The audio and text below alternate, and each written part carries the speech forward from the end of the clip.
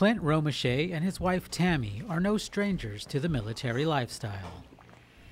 I probably don't know any different. I don't know. My mother was an Army spouse. Grandmother was an Army spouse. High school sweethearts, they wed right after he completed basic training. They were well aware of the possibilities of Clint being sent to war.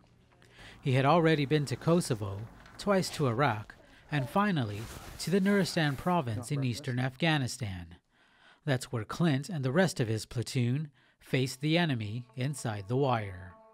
On October 3, 2009, the Taliban launched an early morning attack on Combat Outpost Keating, an attack so fierce he knew he would be fighting for his and his soldiers' lives. These weren't your average, up in the hill, cave dwellers. These guys were, and I'll give them all the respect, they were well trained and they had their mission to do. Clint also has discipline.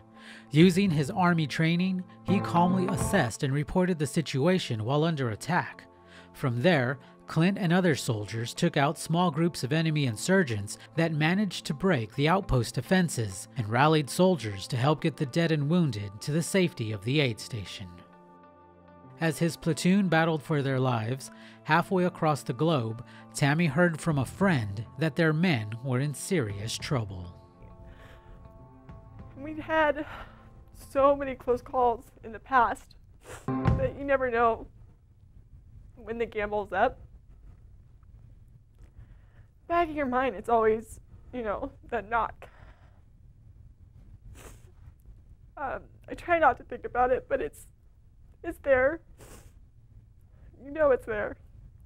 3 days later, her phone rang. It's great just listening to him. I've gotten those phone calls, and I freaked in the past, and he was good. He would call within a couple hours. So this time, with it being a few days, I was a little upset. She's always been independent.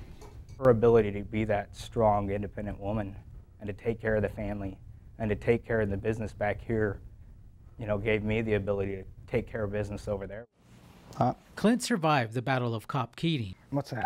For his actions, he will receive the Medal of Honor. For now, it's a pretty normal life for the Romeshas in North Dakota, and Tammy says she's just glad that Clint is here to talk about it. Anytime I can hear him talk, I love it. I don't know, where'd he go? From Minot, North Dakota, I see him. I'm Sergeant Jaime Hernandez. Gross. Trash? Nope.